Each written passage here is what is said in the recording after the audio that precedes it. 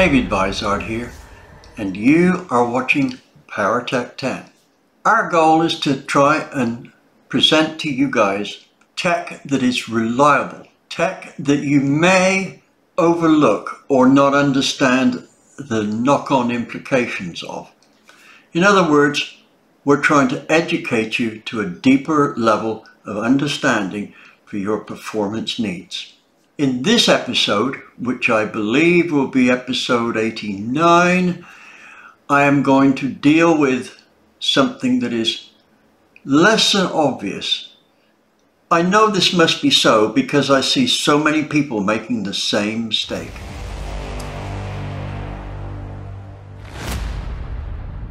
The subject is going to be ram pipes, and I'm going to explain to you why one of the most popular ram stacks on the market is close to useless. I'm sure you've all seen those ram stacks with the 5-inch hole at the bottom that bell out like this. Oh, they look super trick.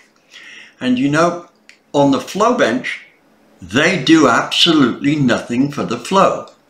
Now that doesn't mean that they're not useful, but not for the reason you may think. Now let me tell you a little story here. Now back in about 1973, I was part of a team called Cheltenham Autosports Team. Basically I was the engineer in the group. Not to say that some of the other guys weren't good engineers. In fact, as near as I can remember, pretty much every one of us in the team was in engineering in some form or other. One of the cars the team ran was a Formula Ford. Now, Pete, and I can't remember his last name, brain surgery, but I worked with him for probably 10 years, so it's not like I haven't forgotten him. Pete had this Formula Ford, and basically he bought it as a really worn out deal and rebuilt the entire car. Now, Pete had a fairly decent budget, but it was far from as much as was needed to run a Formula Ford. So I built the engine for him, and we only had an opportunity to build one engine for the season. Now, one of the things that Formula Fords did in those days, this is when they ran a 1600cc pushrod crossflow engine. Same was in the 1600cc Pinto, right? But it was a Kent engine made in England. Now, pretty much every one of those Formula Fords that he was competing against was running the carburetor straight to open air, and I think the carburetor was something like a 2832 whatever. It's a 2-barrel progressive carburetor. Good carburetor, but it was one made specially for Ford for this engine. Now, one of the things that we did was put an air filter on it. Now, the reason I wanted to run an air filter is I suspected, or I knew, I can't remember what it was at that particular time, that the booster would suffer a highly turbulent airflow around the top of the carburetor. So the signal that was given to draw the fuel would fluctuate very rapidly, and different angles would cause it to do different things. In other words, if you were cornering on a fast corner or going straight, there'd be a different deal going on. And I named this at the time booster buffering. Now, I reasoned that if we put a K&N filter on, the reason I picked a K&N filter was because they were one of the most efficient ones there. If we put a K&N filter on, we could kill that booster buffeting and have the engine run as if it was more or less in still air, right? So we would more closely achieve the results seen on the dyno. Now notice I said more closely, not perfectly. You can still get booster buffering on the dyno. This is why sometimes you can take off the airflow measuring stuff, and this especially applies if it hasn't got straighteners in it, airflow straighteners. Put on a K&N filter and see more horsepower. Take that K&N filter off and see less horsepower. That's with nothing on the carburetor, but fans are blowing air down and across and all this sort of stuff, right? So anyway, remembering that situation brought to mind this story about booster buffeting. Now, what I told everybody else when they saw me running a filter on the engine, I said, well, we know we're going to take a power hit, but the engine won't wear out, and I can't afford to build Pete another engine this year. So that one's got to last him all year, right? So they accepted that. Blind faith. And you know what? That was the opinion of most engine builders. In fact, it was an opinion which held good with some engine builders right up until maybe the early 90s. I had one very well-known carburetor guy say to me, and I quote, "We all know filters cost you horsepower." No, we don't. The wrong filter will cost you horsepower. The right filter won't. Now, let's get back onto our main story here. And that is my claim that one of the most popular ram stacks is also definitely the worst. But does that make it go slower or faster? Well, the one I'm talking about, like I said, is that big bell-mouthed one. I think I'll find a photograph of it and stick it in the corner somewhere. But here's what happens. No flow increase when you stick one of these on a Holley. Many years ago, I did some dyno runs on several engines with several different sizes of carburetors. Before and after tests revealed virtually no change in horsepower.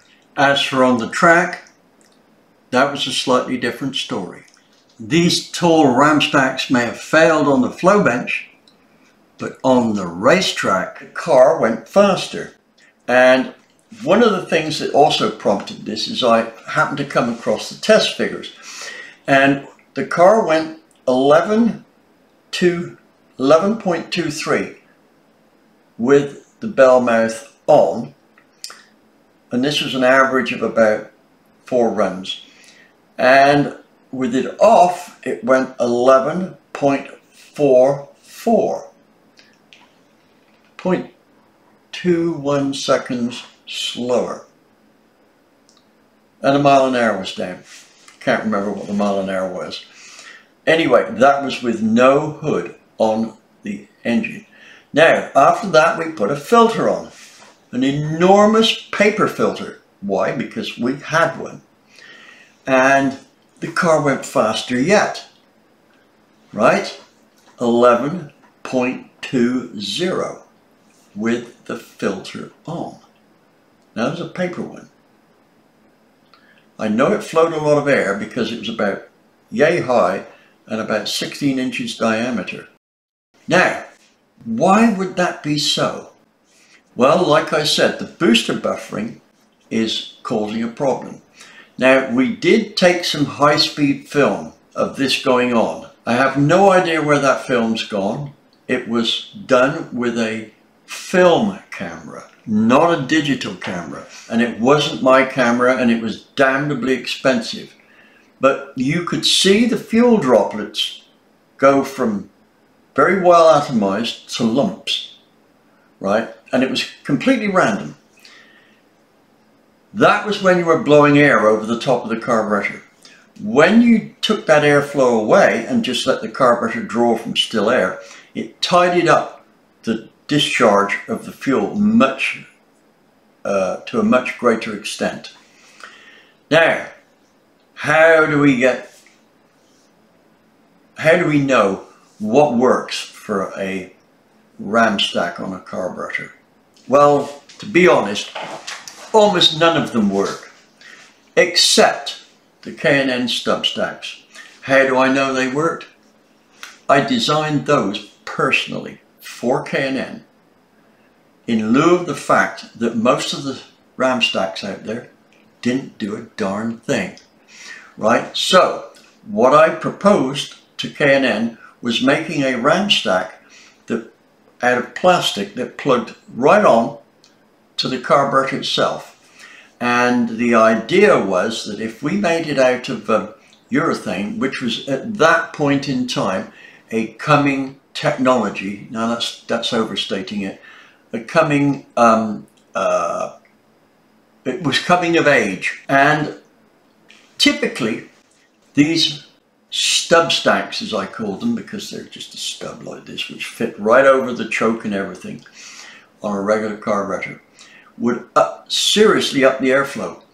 And let me think of one that comes to mind here. 750 vacuum secondary carburetor. You put one of these on and it was pretty much exactly 25 CFM up. So it went from 750 to 775. And the signal improved. Anyway, tested it on the dyno, and in most occasions it was worth, on say a 400 horsepower engine, it was typically worth 7 to 8 horsepower. Now let's say that you want to install one of those big stacks. You can. Be sure you put a filter on top of it, and you cut down the outside of a K&N stub stack until it just fits into the carburetor at the bottom and comes up to the edge of the big stack. What's happening here is the big stack does nothing to streamline the air entry into the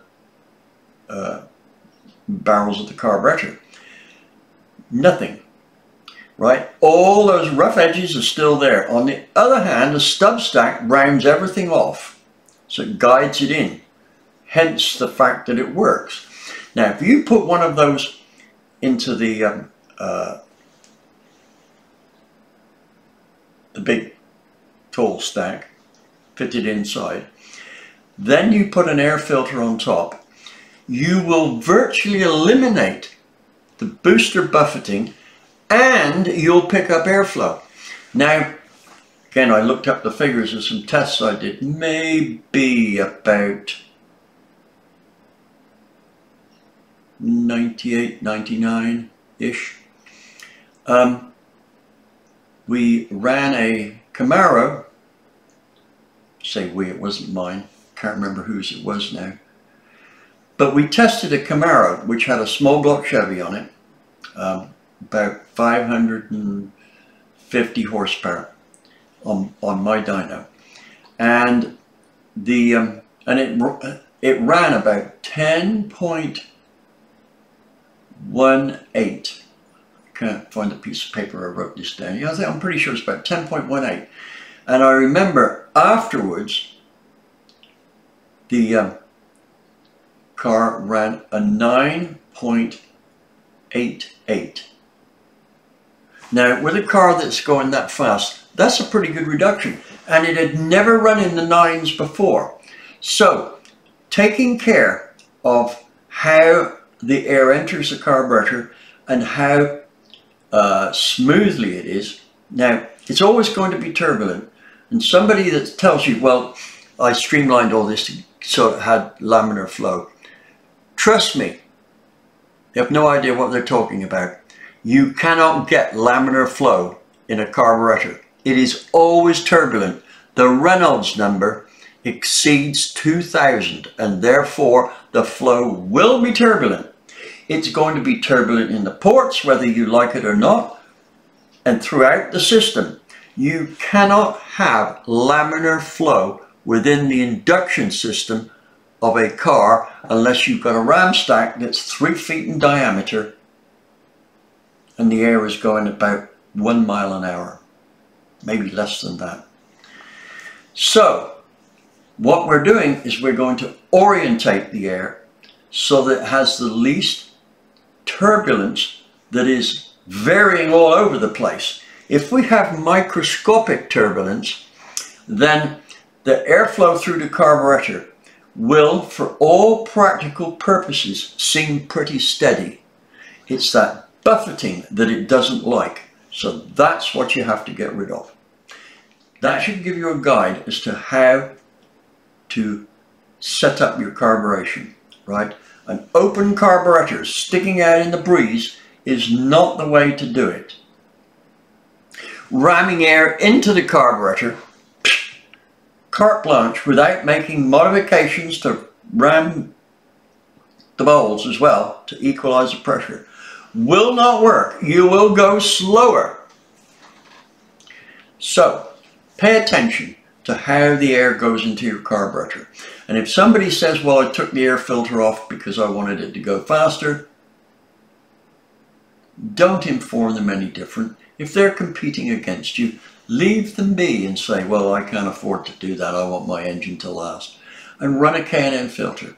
Now, if you look at the K&N catalog, you will see that somewhere in the back, it's got all the calculations you need to figure out what filter is the right size for your engine so that it doesn't lose power, right? I know those figures are accurate. I did them for K&N, right? So that's my advice on carburation. The next video I'm going to do on carburation, which will probably follow this one, is about a modification or a system addition, a fuel system addition, which always works 100% of the time, and yet 90% of the people who do this modification go slower. And I'm going to tell you what that is. So be ready to tune in to episode 90. Thank you all for watching.